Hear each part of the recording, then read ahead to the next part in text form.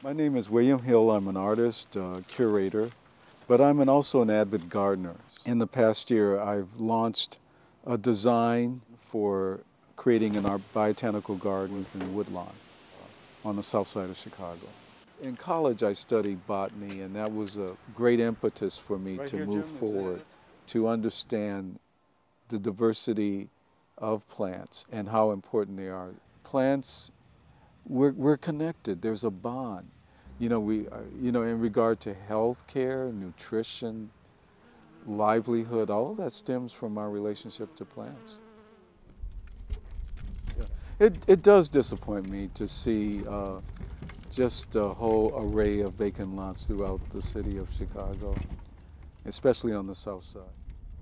I was able to see a site that would be exciting and workable toward the goal. What I've decided to do is that create a living museum where visitors can actually become aware of different species of plants as well as educating themselves about conservation. Bio and plant diversity. Educating the public.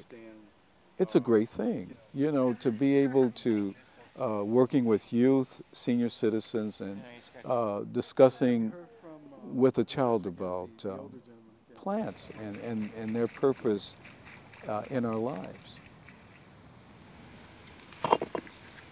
It's a lot of work. I would say 25 hours per week of really manpower and hard work.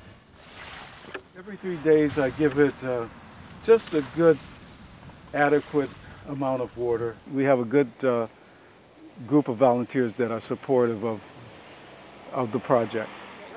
Volunteers are extremely necessary for this project because I think it takes a team spirit, and it also energizes me to know that together we're doing something for the community.